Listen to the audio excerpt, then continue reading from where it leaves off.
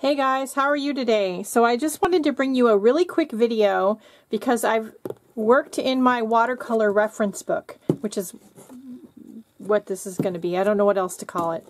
It's a watercolor reference book to use the idea from Peta Thompson's mixed media or art supply reference book that we did for Journaling Crazy Island Style,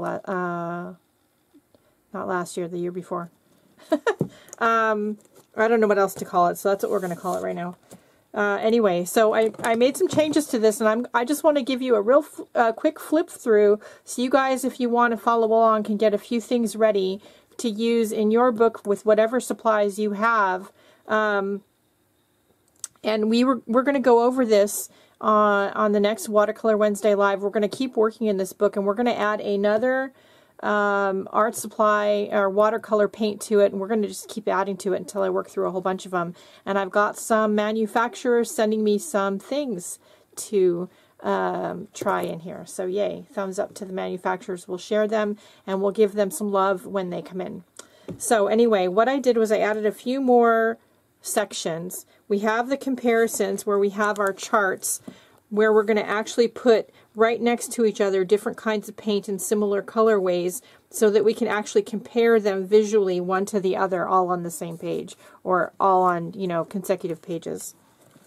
We have our sample page where we are going to do the same little sample drawing with all the different kinds of paint. I'm going to tell you right now I'm probably going to get really tired of doing little houses, but oh well, that's fine. But we're going to, with the same 6 colors of paint, we're going to do our sample paintings with the different brands. Each one will be a different brand of paint.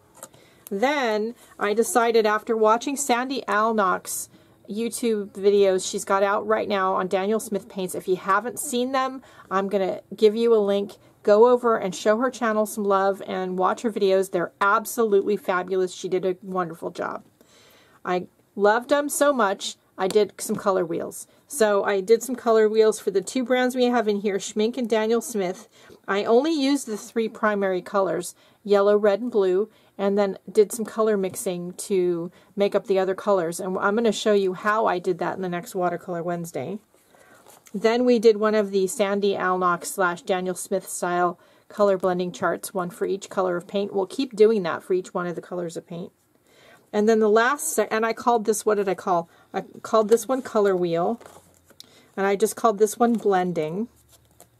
And this last one is techniques. When we first started Watercolor Wednesday, we started out by just doing blending and techniques, and then we stopped and we started doing paintings. And that doesn't mean we're never going to do paintings again, but we're going to keep doing the techniques. I like this, and I like putting them in here. Now, I'd already done a few different watercolor techniques on little Zentangle cards, and I didn't want to really redo them. I could cut some more paper and redo them, but I already have the cards, and this binder happened to come with these pocket sheets. So I cut the little cards down just a little bit so they would fit in the pockets. I've got all of my different techniques with my notes still on the back, and I've got a page and a half to grow, and I can get more pages for this binder at the craft store, so I'm not worried about that. So that's a great way to do without adding tons of pages to your binder, is to get some little, you know, pocket sheet protectors and just cut some cards to size to fit, and then do a technique on each one. And we'll go over some of these in case you guys missed it or we haven't done it before. Like this is saran wrap in watercolor. This is watercolor over modeling paste, scratching into watercolor, things like that. So, and I've got all of that. And these are some templates I made. I'm going to show you more about it on Wednesday coming up next week. So get your stuff together, get ready, let's have some fun comparing paint products.